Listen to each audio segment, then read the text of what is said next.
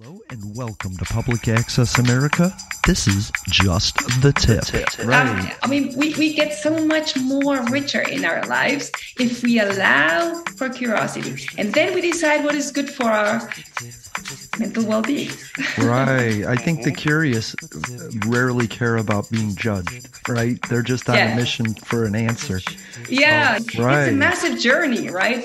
And lose or missing out on that is so why? You need it. You can have such a great life.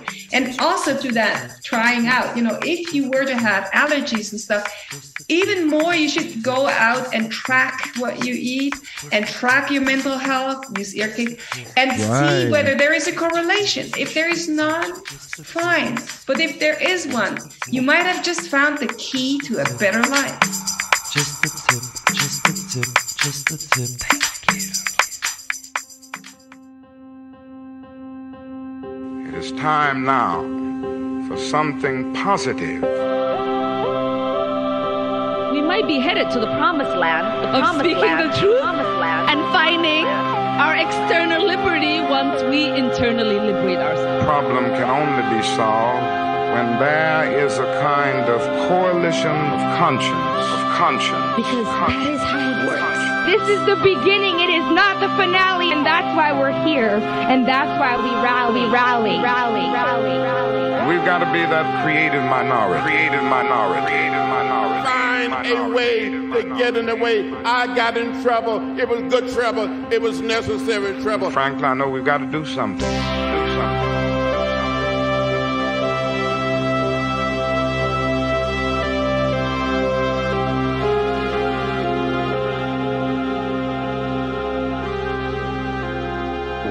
Sorry. Welcome back. I'm just saying Sunday morning isn't something that I would want to sit there and listen to Jason. Come on. But we have great conversation. So what I was thinking about today was this little thought experiment that I had. And it's me with a circle around me.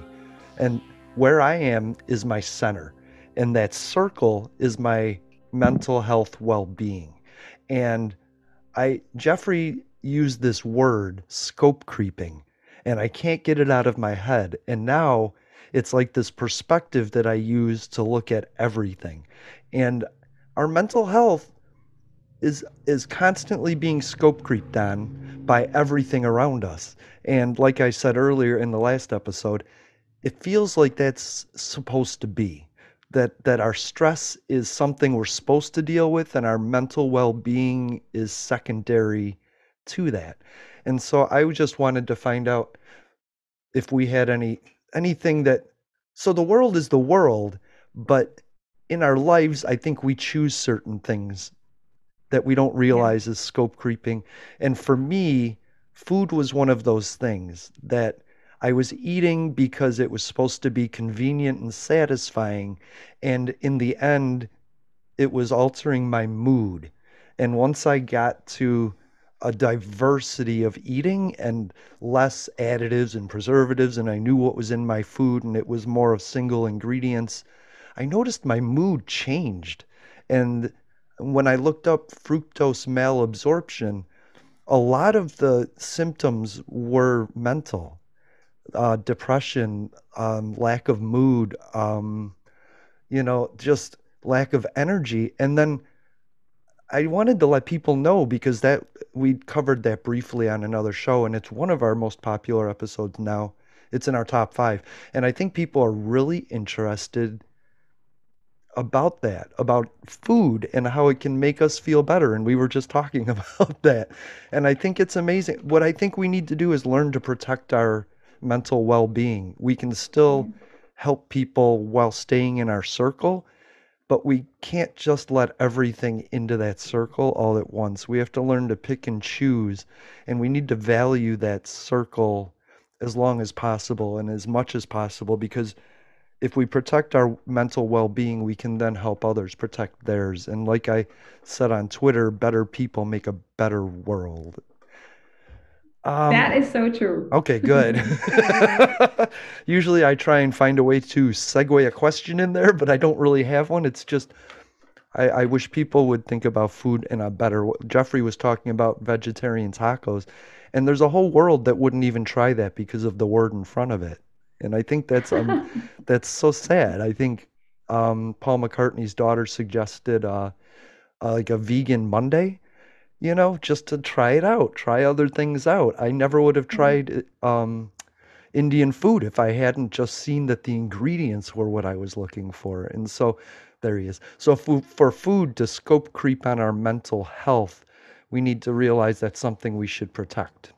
I would say you bring up that great point, and because I will be the first person to say I was guilty of that. Vegan or vegetarian, fuck that. I'm not trying that. But then of course, as you decide to be like, you know what, if I like it, I'm not going to ask what's in it or what's not in it. Like, Right. the only thing you should really care about what's in it is if it's something you're allergic to. Let's be real honest. Right. If it's like, hey, does this have shellfish in it?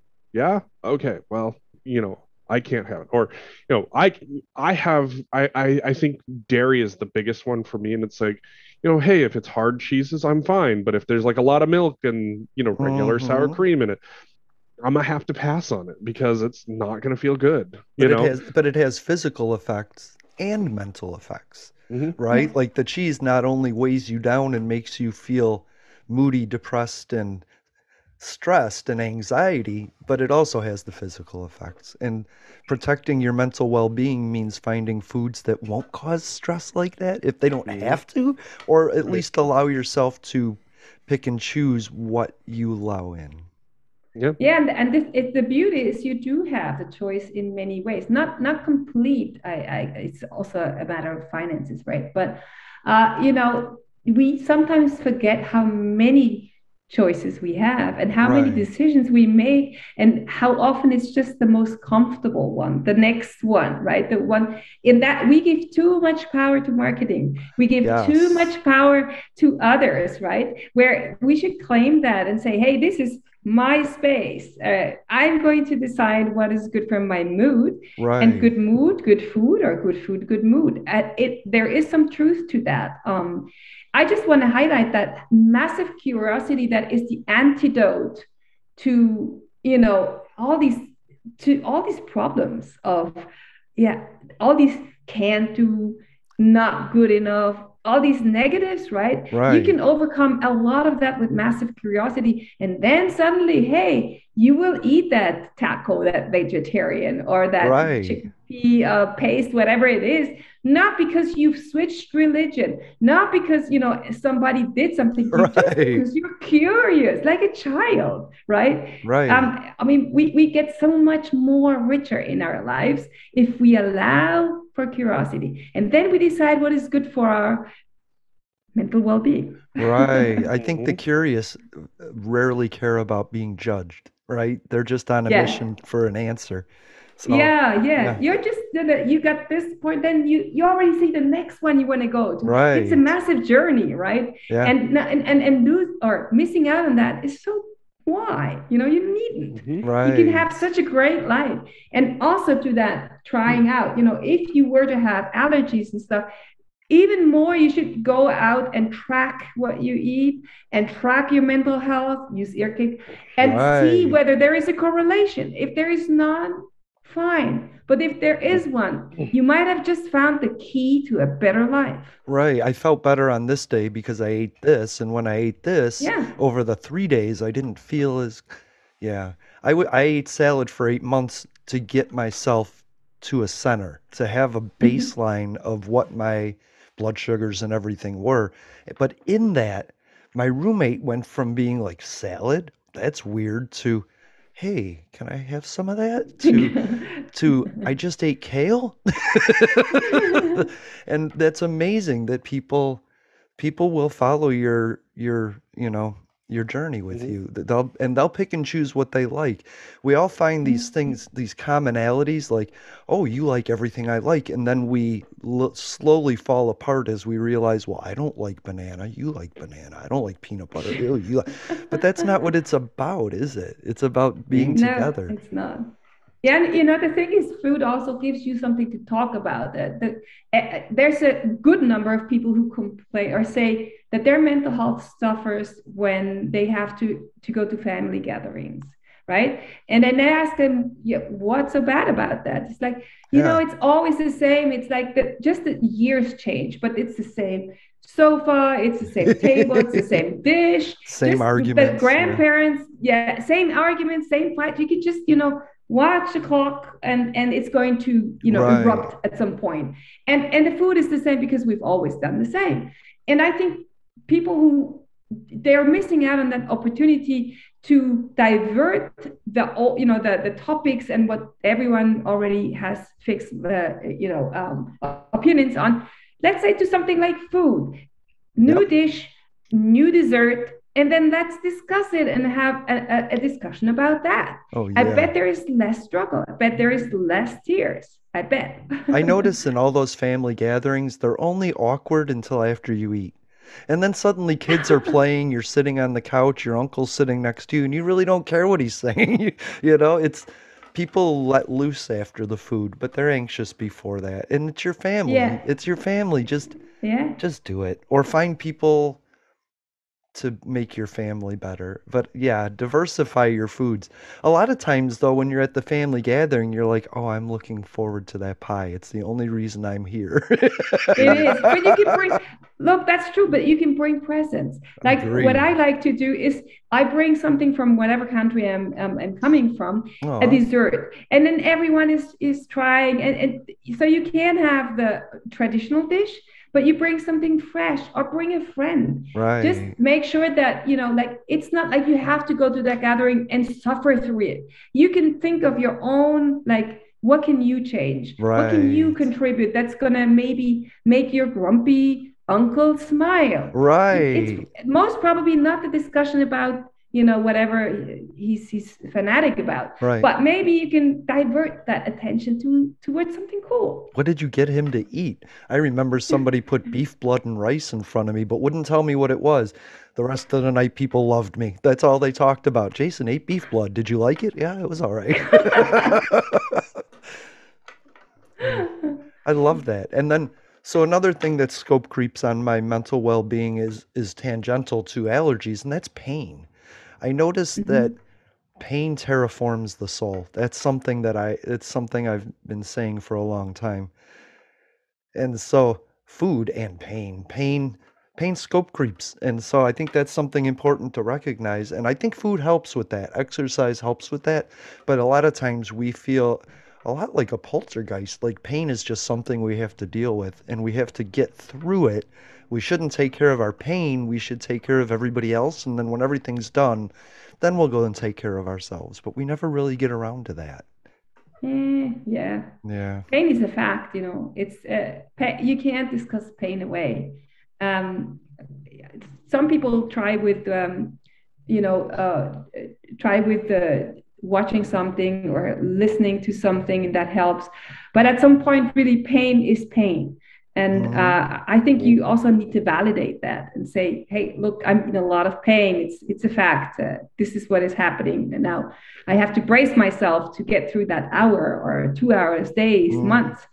I bow before the people that have chronic pain and live with it and are still great people, good people. I bow Yeah. because I wouldn't know what to do.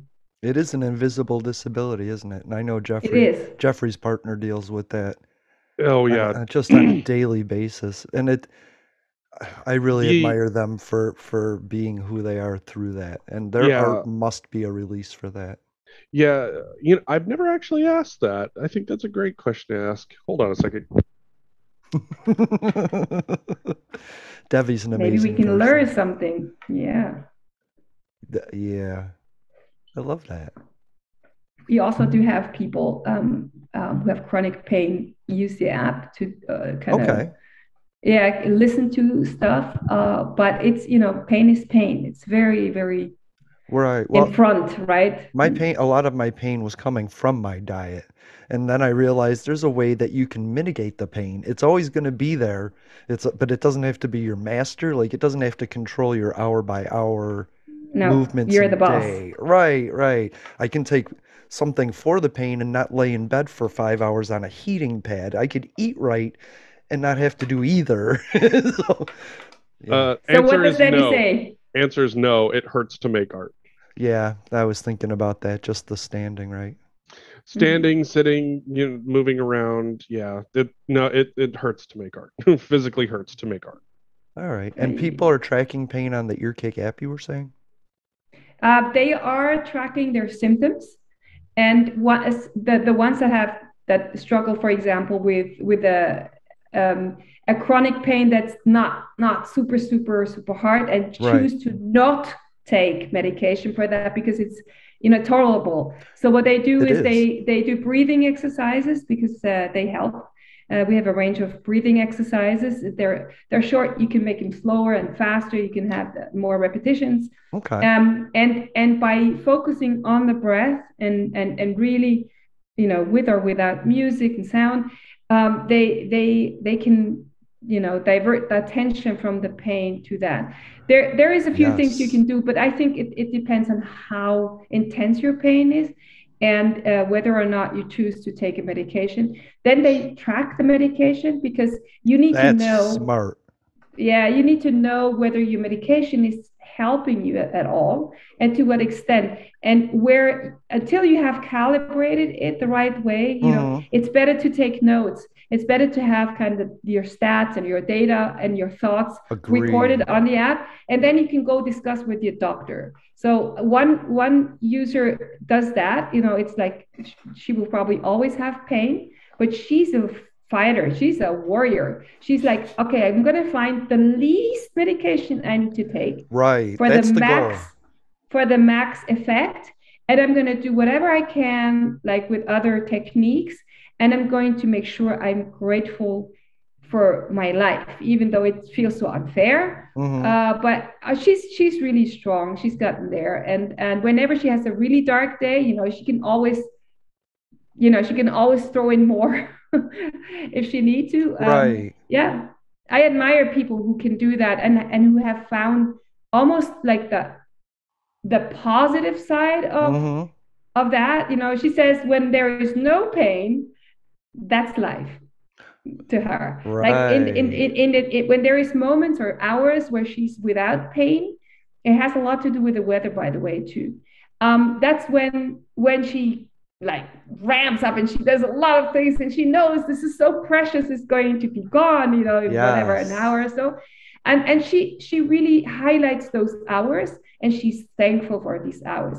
Where people like, maybe me and others go like, yeah, but I mean, isn't life painless?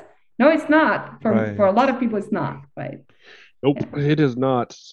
Like I've got an old work injury, and for me, like my shoulder has a permanent tear in it. It's all that's always going to be there, and that the weather affects it. That was always the running joke when we were kids. You're so old that you can tell the weather's changing by the pain in your.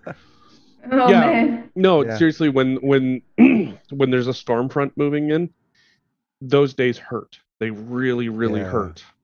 So with the weather clearing up here, my shoulder actually doesn't hurt. It feels like when I say it doesn't hurt, I mean I can ignore it.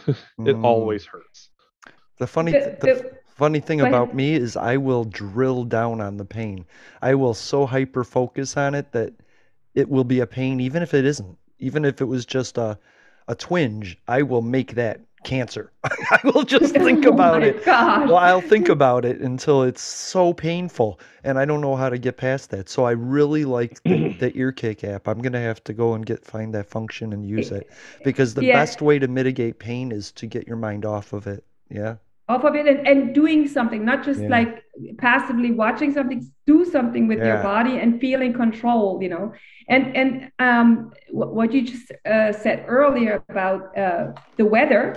So you can the app correlates the weather, basis your mood and your anxieties and your symptoms. So if you think that the weather influences, let's say, a pain in your shoulder, then you can actually track it. You can see it because it tracks the weather, and you can take note of it. And so Wow. you stand a chance to prepare. You're not going to change the weather, but maybe at some point you move to another area where the weather is maybe less humid. I don't know. At Right. least you can make it as a sophisticated, well-informed decision rather than being, like the victim of circumstances. And I like that. The moon phase, I can't tell you whether it's pain related, but some of our users, they're completely convinced that the moon phases and their mood and anxiety cycles Yes. coincide. Of course. When We'll when Mars see. is in retrograde, people are freaking out for some reason.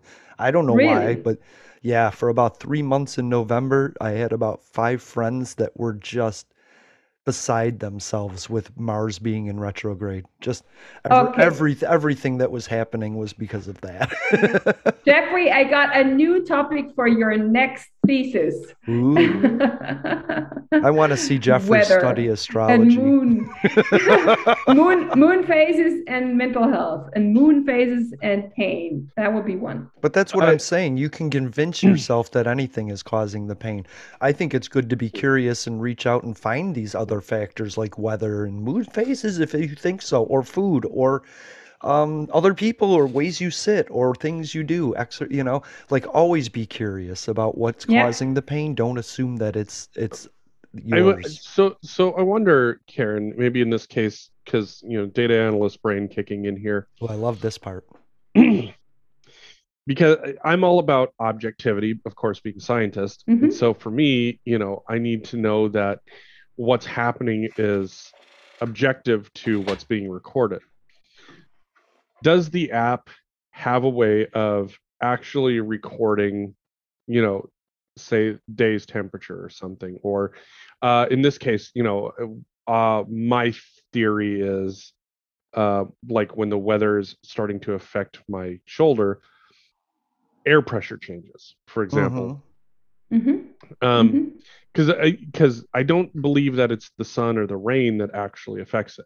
I believe that it's the air pressure that's changing, that's putting pressure on my body. Right. And Mm-hmm. so that's the question: is there a is would the app be able to automatically potentially record that based on location settings? Because Yes, it then, does. okay, yeah, because then you would be able to correlate, like, Wow. if your pain is starting to spike, you would be able to correlate that with, pressure With the increasing or pressure decreasing, or Yes, that's the good thing. Like if people allow for location, tracking the location, we can do that. And then Wow. you have the whole range of health data that is on your phone, right? And mm-hmm. that is sitting there and passively being collected anyway. Yep. And you can put it to work by correlating it with the location, the weather, and much more. Mm-hmm. And what it does, it gives you a much more granular understanding of Yes. your own situation. And that's what matters, your own situation. And it's only known to you. Like, again, anonymous, right? Yeah. And Right. and the thing is that knowledge and clarity are power. Mm-hmm. And I wish more people realize that they have a lot of power at their fingertips. They don't have to do the math, data scientists, right, by Right. themselves. We do it for them. Mm-hmm. But, it gives you so much more to choose from. When you're in pain, when anxiety hits, I know for a fact that my mood is really bad when there is too many rainy days in a row. I know that for Wow. a fact. I can see it. The visualization. It's not my like how I feel. It's what it says, Right. right? And what we do is you have the subjective feeling where you say I feel like this. You have an emoji that you Right. Mm-hmm. select, but that you also have the voice biomarker that you can't fake. So we have a technology that's automatic that will catch your mood as it is from your Mm-hmm. voice.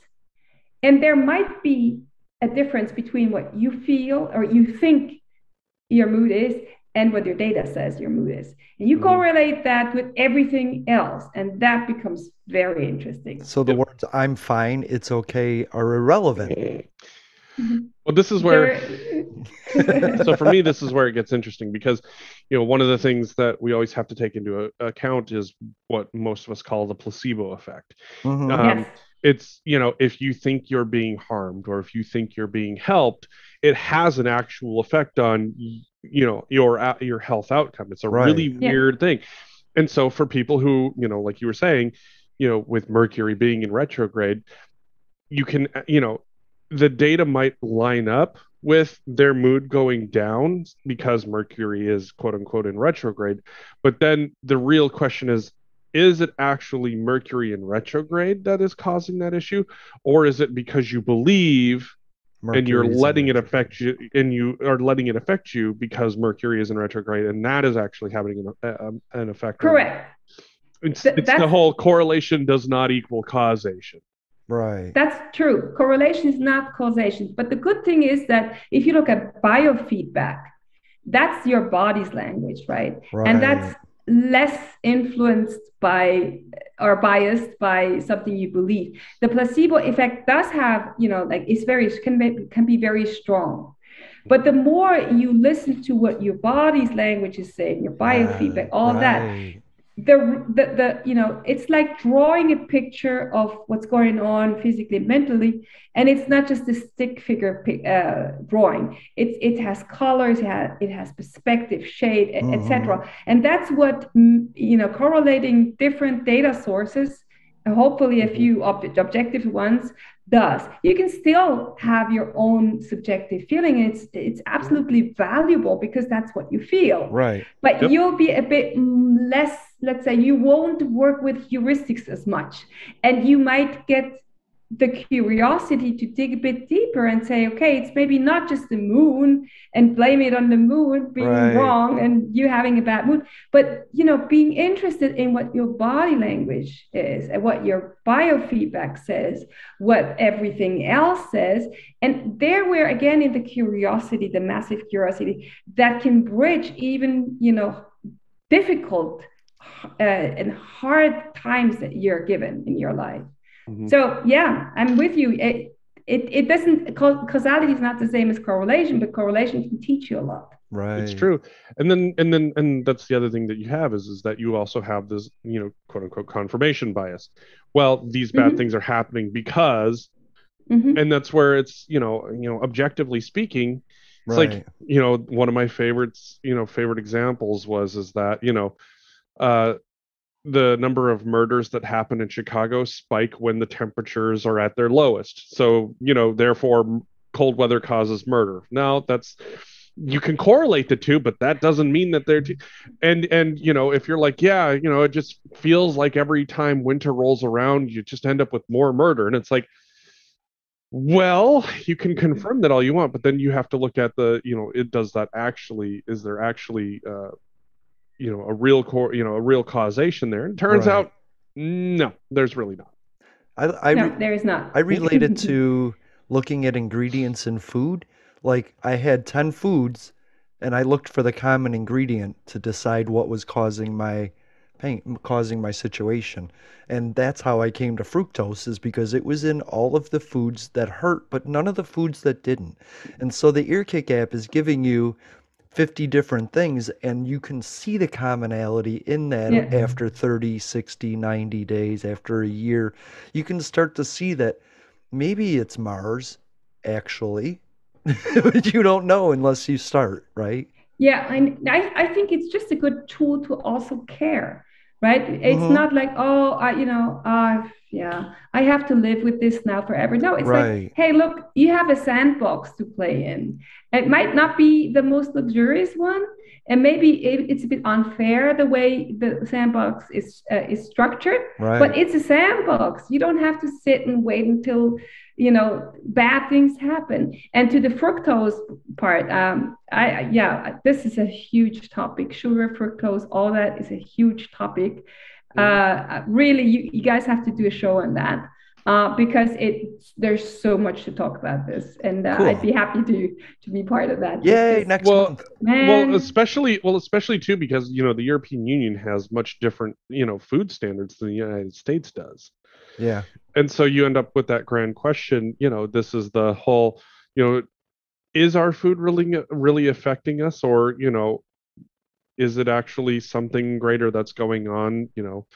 I've Yeah. had my own theories about it. just Nope. because, that's what I do is I look at, I look at numbers and I go, I don't know that this is actually the issue, but I do think that there are greater issues that maybe we're not looking at. Right. I, Yeah. I What? I like tweeting, like I tweeted to Arby's and I told them, I think you're the closest chance for fast food to go clean in this new wave. Like you have the meat, you just need to change your sauces and your bread. So I try and reach out positively to places because I think clean. I did it to General Mills. I was like, "Hey, I love your cinnamon toast crunch. Could you get rid of the fructose?" And like 3 days later, they were like, "We're on it." And I was like, "Wow, did I just change something?" Yeah, but the thing is that fructose or whatever sugar comes Hmm. with so many creative names. Right. By the time you know that fructose is causing you pain, it's got another name and is still in your food. So, Right. yeah, but let's discuss that another time. Corn syrup is a big thing for me. Yeah, Yeah. corn syrup, And lots of other names that you can call it just to have it in it because hmm people are used to eating sweet. And how are you going to make something sweet if you don't do it with something? Right. Yeah, a lot of people in Europe, at least, you use dates. So, like highly concentrated dates to Mm, sweeten food or snacks. And right. then it'll say zero added sugar. And people go, oh, this must be so Good. healthy. Yeah. And then eat it. And it's, I mean, to the liver, it's the same. It doesn't make a difference. Still It's just sugar. It's sugar. still sugar. That's what It's fruit still is. sugar. Yes, it's Hmm. still sugar, Yeah. And if you ate all those dates, you'd be exploding, right? I mean, Right. to get the sweetness that you need for a snack, you'd have to have like half a tree of dates, and nobody eats that. So what you need is the fiber. It's not the Right. freaking Chickpeas. Go with the chickpea. I saw chickpeas is good. Yeah. there's a commercial for Dunkin' Donuts, and they were like, "Hey, come in for our birthday cake frappe." I was like, "Can we just stop trying to shove sugar into other sugars here, America?" Like it's a treat. It's not a lifestyle. It to me, sugar's a lot like cocaine, in where it has an adverse effect over you over a long period of time, and you just become normalized to Addicted. it. But if once you're off of sugar or off of fast food for a month or two and then you go back, you're like, "Oh, what is this?" You know? Yeah, it's just very, very addictive. Yeah. Same as other things. What you said before was about like food playing such a huge role. I think it's not just food. It's food. It's sleep. Sleep is probably one of the Ooh. biggest causes of mental imbalance. Right. It scope creeps Hmm. on our mental wellness Yeah, for sure. exercise, a lot of it is exercise or being out in nature, having all these opportunities. And Yeah. then of course other factors. And of course, if the stocks are crashing and you're scared about where your next paycheck is going to come from, Hmm. that's going to heavily influence your mental health. Of That's course. not, there's no question. What we need to learn though is to make sure that not all of those pillars are shaking or gone. So if we can influence food and sleep, we're going to be better off when inflation hits hard, right? Right. There's Hmm. ways to protect your sleep. I don't keep Yeah. my devices in my bedroom because I want that time, and I protect my resting time. And when I tell my roommate, when you see me, I'm okay to do whatever you need done, but if you don't see me, don't ask. If I'm not Don't text if me. I'm not responding, it's because I'm valuing my rest. And Yeah, I that's don't good. do that. What I do is I say, "Oh, I should take a nap, but I'm not going to. I'm going to do this first and then this next and then this next." And then it's 1:30 in the morning and I'm saying, I should have taken care of myself more, you know?" Last night Yeah. for me was a great example. I am constantly on my device. Like it's just between work and my social life, I'm constantly Hmm. on it. But last night I ended up going over to a couple friends' houses and we played tabletop games. And so the last time I remember looking at my phone was at like 10:30, and then when we finally finished the game, called it a night, it was 2 o'clock in the morning. And there I Yes. was interfacing with people and not, looking at a screen for hours Yeah. on end. Right. And so it's one of the things that I know is next on my priority list, which is putting the device down and interfacing with people for a change. Or Something I nature. used to do a lot. In fact, I would say that was probably one of the glorious things about having a cell phone back in the old T9 word days, was that the only thing that you were looking at your phone for was text messages, and nobody was really texting because there was a high cost to texting. Right. So, like my phone literally was just there, but nothing ever happened with it, Yeah. Yeah. and now it's like Yeah. you're constantly on it. It's like there's plenty of upsides. Like I love the fact that if I need to learn something, I can, I've got a device that has the access to anything and everything I could ever want to know. On the Right. downside, I'm constantly on the fucking thing, and I don't like that. And it's like No, and you get just finding out how to break the habit. It's kind of one of those things where it's like I've also got to figure out what I enjoy doing, what keeps me away from it. And Yeah. I always loved tabletop games. Like they're yeah. fun. Yeah, there's lots of things you can do without the screen. We have started. My partner and I have started to do math, like Really? with books. Yeah, I love it's that. it just to yeah, and so we have like these. We sleep outside in nature, so we have these lamps, and then you have the book. And I need to write it down. I can't do it all in my head. And then Right. so you're reading this book in the dark and trying to do basic algebra and basic mathematics, and it really takes your it takes your attention, and you're in there, you're trying to solve a problem, Yeah. and after that you can really sleep well. But it's important to do it kind of like pen and paper. Yeah. Yeah. So that was what games is great. Games is great, and now that Mm-hmm. the weather is good, you can go outside and swim. Yes. Actually here, but what I find, and I appreciate you saying that, Jeffrey, is it's so hard to break a habit. There is thousands of people working on making messengers and all the TikToks of this world very Mm-hmm. addictive, and to keep you in there forever. And we're not superhumans. It's just too powerful. So for Right. us to break it is difficult. But we've lived a life. But for whom it's really difficult is for the children and teens. We're raising the most sleep deprived, sleepless generation that this earth has seen. Yeah. And this bugs me. This troubles me because that's not going to end well. And I'm a very positive person, very optimistic person. But we're raising a sleepless generation. All right. And it's due to that. Oh, this is where things get really interesting, because we actually just had this conversation in the house a few weeks ago. Mm-hmm. And it led me to ask a bunch of people around what's changed. Because, I mean, obviously technology has changed. There's no question about that. But Mm-hmm. the thing is that, my brain goes to, is the technology the problem, or is the technology a symptom of the problem? And so for me, it's one of those things where it's like, I feel like we get a little too simplistic. Like we go, what was the big change that has happened from my generation to my kids' generation? Oh yeah, these Mm-hmm. little son of a bitches. But realistically, what has changed from my generation to my kids' generation, or what has changed from my parents' generation to my kids' Mm-hmm. generation? So Mm-hmm. anecdotally, I asked my mom, what did school life look like for you as a kid? The question that I had, because this is something that I also saw, was how much homework do you have? Like, how much homework do you have to do? Did you have to do when you were a kid? I was like, oh, 30 minutes at most. I'm like, per subject? And my mom was like, no, total. That's all we had. Mm-hmm.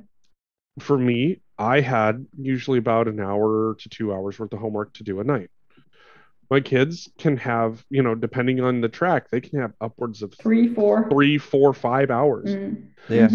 So imagine, if you will, think of school like a job, like any other job. You go to school for, 6, 7, 8 hours a day, depending on how your schedule runs. And then you got to come home and do 3, 4, 5 hours worth of homework a night. So Right. you've now taken, what we would have considered a normal work day at 8 hours and turned it into a 12-hour shift. And like any other Baseline. person, we have to have that come down time in Right. order to, get ourselves out of these habits, out of the space that we're in. And so if your social life is supposed to take place, my social life took place after school, either through extracurricular activities or my generation had, the first, messenger boards on the internet. So we would we'd message our friends, and there really wasn't a whole lot you could do. So with that, the question became, are we giving our kids too much to do so that when they finally, at the end of their 12-hour shift, they're literally trying to do whatever they can to bring, to, entertain themselves, be social with their friends, Right. and, do the things that Jason, as a kid, when you were playing with your friends, when were you supposed to come home? When the lights came on, the street And lights came on. and what time did you start playing with your friends? Oh, I don't know, 4 o'clock after I did my homework. Like So it was an hour of homework. you had, from, arguably 4 o'clock until, 9 Yeah. o'clock, that you were out doing stuff with your friends. You were Yeah. out being active. You were out doing things. But now you've got kids that are coming home from school at 4. They're doing 4 hours worth of homework, and then Right. we're telling them, "Hey, go be social." Yeah. Yeah. That 12 So hours agree is with you. the 12 hours is suddenly a baseline though. We're not saying, "Hey kids, you're super stressed because you do 12 hours worth of work." We're saying that 12 hours worth of work is a baseline that you're building on. Now go get a job and eat dinner and shower and find friends and be a mature human being. Yeah. It's definitely that, and we all know, and science shows, more hours do not yield better results. More Right. hours and more homework did not. You have so much capacity to learn something new, Yeah. and it just becomes futile after a few hours. We know from focused work that 4 hours of focused work is max you can do per day, really deep work, right? Right. And everything else is kind of gonna have to be shallow. It's gonna be have to be something else, or recreation. So the 12-hour shift makes zero sense for nobody. Yep. It doesn't work. So for me, the way that anecdotally, the way that I've looked at it is, my hypothesis has been that the technology isn't a problem. It's the symptom of the fact that these kids don't have a social life. So they're living vicariously through TikTok, through Instagram, through Facebook, trying to connect with their friends there, because the lights have already come on. It's, they're done for the day and they have to be inside.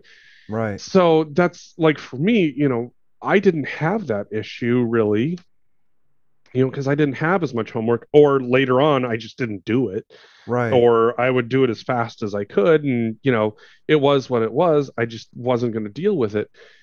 And that understanding of how that has changed is just absolutely wild to me, because I can't fathom going from my mom doing maybe 30 minutes of homework a night, maybe Yeah. that was the max, to, there have been times that my kids have started on homework at, 4 o'clock, and I'm helping them clear until 11. Yeah. That's messed up. And then you're telling them to go straight to bed after that. They've had no chance to decompress whatsoever. Or learn, or put that learning into action. We learn and then we live so that we can put what we learned to use. And if you never live, you never put that learning to use. And what Karin was saying, so if 4 hours is the normal human baseline, everything after that is kind of life scope creeping in on your mental wellness. You know what I mean? Well, yeah, deep work. Deep work means really focused work. And we know from Right. homeschooled kids that they get everything done in those 4 hours if they're really focused. Mhm. But what schools are doing, and that's not just in the US, by the way, is just piling things. Yes. It's just like a task list, and how much of that is going to be retained? Two factors to learn well is you have to use as much of your experience and your senses to do it, and you need good sleep, because we Right. learn during sleep. We don't learn when we learn when we repeat, right? Right. And so from two sides, and technology, I see technology as an enabler of good and bad. So Mhm. maybe it's a symptom. I don't have enough evidence for that, or I Right. haven't looked at it deeply enough. But what I see is it's eating up from two ways, right? Yeah. So the sleep part and the part of being overwhelmed by the book, and that's just not gonna work out. We see a lot of kids who are not. I mean, my partner's kids were homeschooled, and they excelled. And Yeah. as far as I know, Yeah. they spent most of their lives on the boat, swimming, fishing, and having a great fun, touring the world on a boat. And school time was very condensed, but it was enough. It's Yeah. not the masses; is whether you can connect the new things to the old things. And I doubt you can do that for 12 hours Oh. straight. And that's the other thing too, is that anecdotally speaking, what I have watched in the days, from the pandemic to now, where we're at, where kids are back in school, like my kids would get all their stuff done, but then they would have homework to do, but they were able to focus and get that stuff done because their class time was limited from 10 to 2. Right. And then they would have, they would get some stuff done afterwards. They wouldn't have a whole lot of time. So then, yeah, it would take up some of their electronic time, but overwhelmingly, they were craving interaction. Right. Now, that they're going to school a whole bunch and they have a bunch of homework, when the days that they don't have homework, they're desperate to have a friend over. And so yeah, they're sitting here watching movies or watching TV shows, but they're interacting with each other. The TV seems to be more like white noise most of the time. Right. And even still, at some point they all will their friend and our youngest ended up getting up and they're like, let's go pick mushrooms, and they left to go pick mushrooms. It was I was like, wait, who the hell does that? And then it was like, you know what, go do it, go be outside, go do the thing. And they brought back like freaking 5 pounds worth of oyster mushrooms. It was really cool, but that has not been something that they had been able to do. More importantly, they're learning who they are. But even crazier is that there's the kids themselves, without any discussion on this with them, what they have also come to figure out on their own is that their teachers are complaining about how much work they have to do after school, because they're like, oh, well, I have to teach all these classes all day long, and then I have to grade all these papers. But then the teachers themselves have these expectations that they do all of this homework later. And it's like, y'all are just, you just are hurting yourself in this one, because it's like, as educators, you have to understand this concept of, there is a point of too much, but also too, now you're doing it to yourself. So then the question becomes, what does quality of education look like when you have your educators being just as sleep deprived as the kids? Yeah, and it's mainly the standardized school plans and everything, because it's now got to be the same everywhere. So you're basically trying to hit those milestones and those KPIs, where before, it was, in my childhood, it was possible for a teacher to convey a certain topic the way they wanted. What the results needed to be in. But if they went out of the forest to explain plans, they could do that. They didn't have to do lesson 1, 2, 3, and then take exactly the same test that is rated at the same exact way. I like standardization, because that helps us compare. But in some ways, it can also be hurtful, because then you become the slave of whatever the system wants you to do. Agreed. And maybe there's better ways to teach math. Maybe there's a better way to teach a certain topic. For somebody, for the individual, we learn things differently, right? Yes, Right. definitely. Definitely. I don't learn math the way Jeffrey or you learn math. God, no. Right. I bet. Well, even like my kids have come to that whole conclusion of, they're like, how often do you have to take tests? And I said, only when I'm trying to get a certification. And they're like, well, how often do you get certifications? I'm like, maybe once a year I do some certification or recertification. And they're like, well, how do you prepare for that? I'm like, some of it's open book. Some of it's just, I've worked with this stuff for so long that I know it. Right. You know, I've always subscribed to the Einstein methodology. Don't memorize what you can easily look up. Right. The reason why is that if you use it enough, you will memorize it, because you will be working with it constantly. And there is no sense in punishing people for having and using the knowledge that is at their fingertips. I mean, one of the things that I always said about my master's degree, that we all said about our master's degree when I was in school, was that it's not that we knew everything. We just knew how to use Google better than most people did. And we knew how to take what somebody else had done and then manipulate it to meet our own needs. But then ask your own questions in a more Exactly. advanced way. Exactly. And that's literally it. So then my kids are like, well, then why do we have to do that? I just went, that's a great question. Why do you have to do that?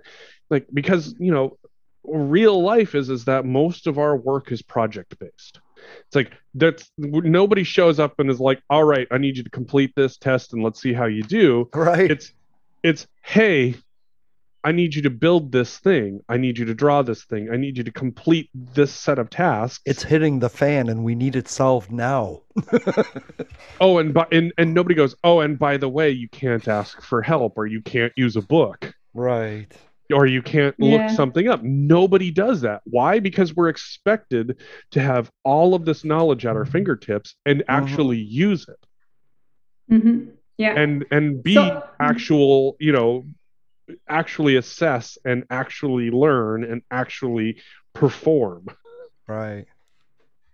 Yeah, but to the use of that technology that is so helpful, you know, I find it difficult to expect young people, children, teens, to, you know, handle a supercomputer in their pocket that's actually not built for kids. It's built for grown-ups, and we grown-ups have our problems with it, and you know, not overusing and not becoming completely you know, addicts to social media, etc. So it's to me it's really difficult, and the only way to really help the kids is to put very clear rules in place and to help them stick to those routines without, you know, without labeling certain behaviors. Give them right? other options than the phone. What I see it as is that circle with me in the center actually bringing all of that stress directly into my mental well-being via the phone. Like, do I have work? Yes. And now it's right here. Always right here. There's always an email. There's always a message. There's always a notification. But if I put that away, 12 hours later, there's still going to be an email, but I protected my mental well health. I think kids are going to start using technology in a radically different way that doesn't scope creep, you know? I think they're going to have enough of this, you know? They're going to get through school, they're going to change things when they grow up, and there's going to be a shift because that's the way the world works. We see the food table one way and then we turn it upside down and say, "Oh, that's how it should look now." And we constantly go back and forth, and kids are going to change the world. I loved having Jay on the show for that reason, because when I brought up school shootings, Jay was like, "What?" Like, I think we did a drill last year. It's not an issue for them, but inclusivity and non-binary options in school are what matter to Jay. And we're sitting here at a national level in the cloud saying this is what matters to kids, and kids are like, well, no.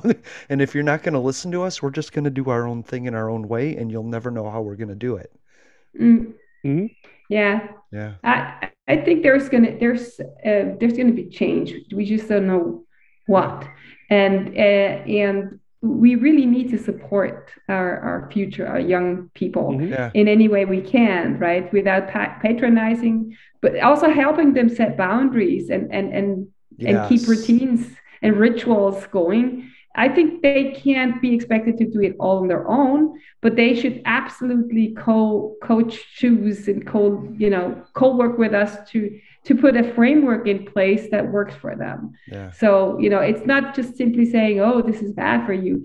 We need to make sure that they have a way to break the addiction, or break the cycle of whatever it is, right? Yeah. That's Or that's that one they thing that want I've to. always talked about with them is managing expectations, Yeah. because reality and your expectations are never the same. So for example, like here, where we're looking at, a potential national repeal of Roe versus Wade, we had, which is, the protection of abortion rights in the US. We had a bunch of kids walk out, and of course, my kids decided they wanted to be a part of that. And personally, to me, I'm the kind of person that says, hey, if this is important enough to you that you're willing to walk out of class and march to the Capitol, hey, go be heard. Now let me tell you what some expectations are that you need to manage. Because, Mm-hmm. you know, you're going to learn this. It would be more helpful if I could help temper some of that and let you know that, hey, there's a good chance that you're going to run into people who are going to be counter protesting. There's a good chance that they're going to try and bait you into a fight. There's a good chance that they want someone to be violent with them so they can be violent back, or just be violent, period. And there's a good Mm-hmm. chance that you're going to hear some really terrible stuff. There's a good chance that you're going to hear some really empowering stuff. Mm. But that in the end, you need to understand that you're going to encounter a whole realm of experiences, and you may not know what to do with that. So here's my advice. Now go forth and, you have at least a standard set of expectations that you can now go out and go, okay, this isn't quite what he was saying, but I understand where that was coming from. Or, oh, hey, this is really scary. Did I come up with a plan to get out of this scenario? Oh, yes, I did. We talked about Right. this. And Mm-hmm. and I said, you can take these lessons and you can apply it to any time that you decide to, march on the Capitol, for example. Mm-hmm.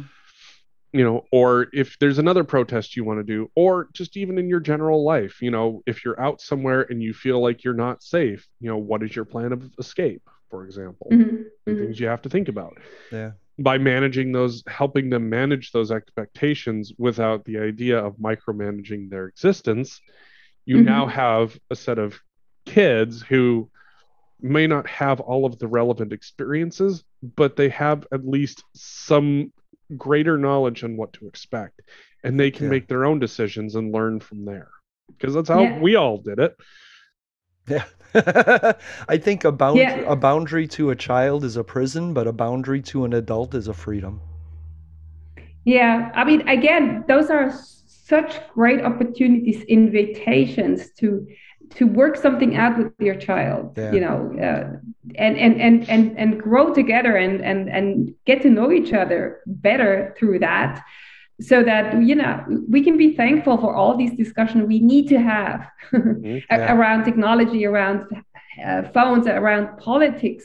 There is Kids are never too young for politics or for political discussions. Right. Never. There No. is never a topic that you can't explain in a childlike way to Yeah. them, so that they can be part of this. And I live in a direct democracy, and I think we can't start early enough to involve them in Mhm. discussions like that, and Right. we have a duty to do so. Yeah. That the idea is choices and freedoms. Yeah. Well, and also Yeah. too, like we've talked about it on here before, is that if you ignore what the children are thinking and feeling and not engaging with them and not Yeah. incorporating their thoughts, they become voters who go, you wouldn't listen to me. I'm going to do my own thing now. And whatever you get is what you get. Yeah. emotional voting. or a gunman that didn't tell you what he was going to do and takes out 19 kids. Yeah. Yep. Yeah. We got to pay more attention, and I think in all of this, a living wage changes everything. That's my final statement. Like, I don't know how a parent with three jobs is going to help raise a child in the way that we hope that they are raised. Yep, I don't think that is possible, to be honest. It's all those pressures. It's all those scope creeping life pressures that we're told we should just deal with. Your kids should just deal with them. Put your kid on your put your kid in front of the TV, get back to work because we need this done. And it just affects everybody. Everybody suffers because life scope creeps, because we don't protect our own well-being, in essence protecting others that we care about. Yeah, that's true. Let's change it. I don't know how exactly, but I'm not going to give up. Well, I think the idea is to use the Earkick app and create the best person you can be. Like, try it for a year, and then at the end of the year, see if you've improved. Life is nothing but a journey of trying things and being curious. If you're just going to sit on a couch and assume you know everything from age 12 to age 80, you're no human. Like a person, somebody that does nothing is a nobody, right? Yeah. So, and the magic is do it in small steps. Right. Like it takes 1 minute at most per day, and if you really do it for a year, I think the title will be, I think you start with a noob and then you become like the ultra uberman mensch, king maxima, whatever. I don't know the title that the level is, but you'll be in a league. And I want to meet you if you do that for a year. I love that. Thank you all for being here. Did you have anything to wrap up on? Anybody? I think for me, the biggest wrap is going to be that all the topics that we talked about today, I really hope that, this generation worth of scientists takes, what we've talked about, take the data that they can get that's going to be available to them. And we start to actually fix some of these problems that we've seen, that we've come up with. Because if we don't make the changes now using informed decision making through good data, we're going to get changes that really suck, and we're going to end up in a worse place than we are now. Yeah, I agree. Let's do more rational and data-driven decisions and less emotional ones. Yeah. Let's take those emotional pieces, but then use the data to say, hey, look, it's not that, either you're right or it's not that you're wrong, but because that's what science does. Yeah. Sometimes we're not right, but we found something. I love it. Yeah. Thank you for the baby formula, by the way, Zurich.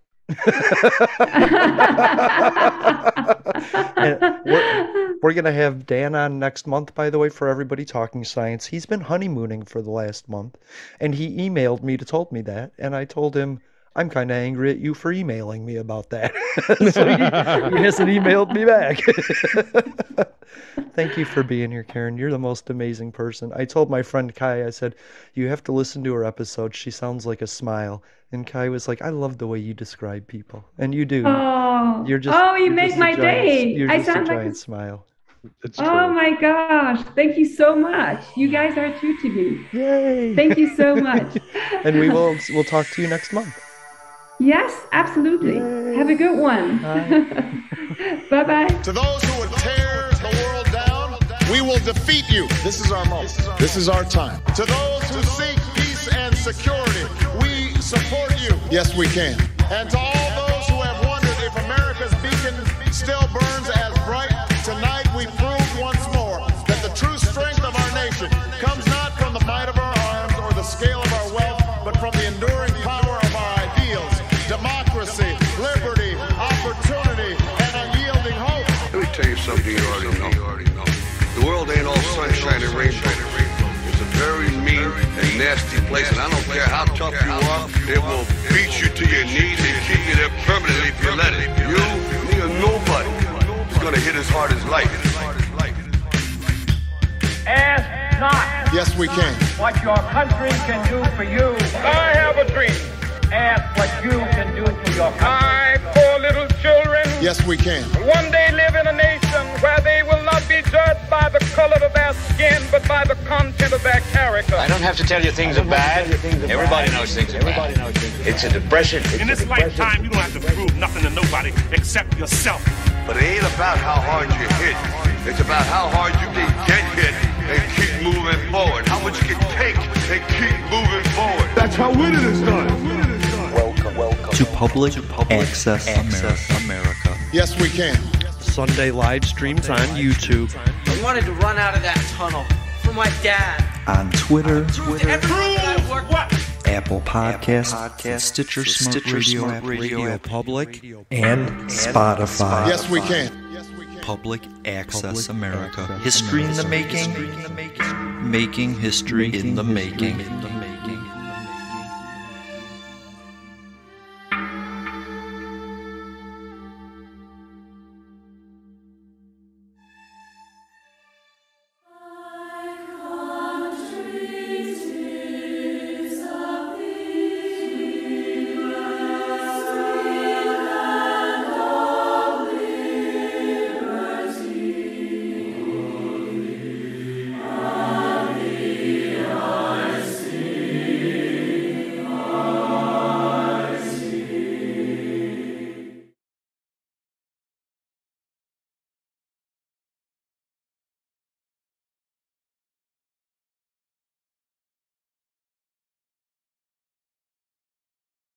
With Eversense, the long-term sensor helps me spend less time dealing with my CGM.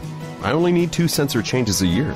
If you're on multiple doses of insulin, you might greatly benefit from the Eversense E3 CGM system, the only continuous glucose monitoring system that lasts for up to 6 months with 1 sensor. Still doing frequent sensor changes? Break free today with Eversense. For important safety information and to learn more about Eversense, please visit eversensediabetes.com/safety. This episode is brought to you by Verizon. Get a Verizon Business Unlimited plan from the network businesses rely on. Hey, Monica, with 5G Ultra Wideband in many more cities, you get up to 10 times the speed at no extra cost. Hello, downloads in no time. Plus, unlimited premium data and hotspot data to keep the signal flowing and your teams going. Come in or book an appointment with a Verizon business expert to find the right plan for your team. 5G Ultra Wideband available in over 1,700 cities with Business Unlimited Pro 2.0 smartphone plan. Speed comparison is to median Verizon 4G LTE speeds. Download speeds may vary depending upon network and coverage conditions and content optimization for 5G Ultra Wideband.